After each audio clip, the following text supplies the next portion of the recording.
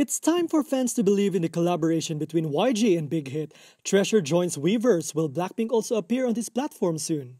Perhaps until now, many fans still feel the cooperation between YG Entertainment and Big Hit Entertainment is extremely unbelievable. The two are always placed in a rivalry position and own two groups that are competing for their achievements and influence globally, BTS and BLACKPINK. However, fans also had to believe in this collaboration because recently, Treasure has officially confirmed joining the Weverse platform.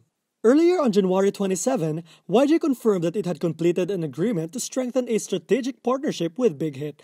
Through this partnership, YG will expand its global reach and artist influence through Big Hit's Weverse platform. On the Big Hit side, they will seek to expand Weverse global influence even further by bringing YG Entertainment's content onto this platform.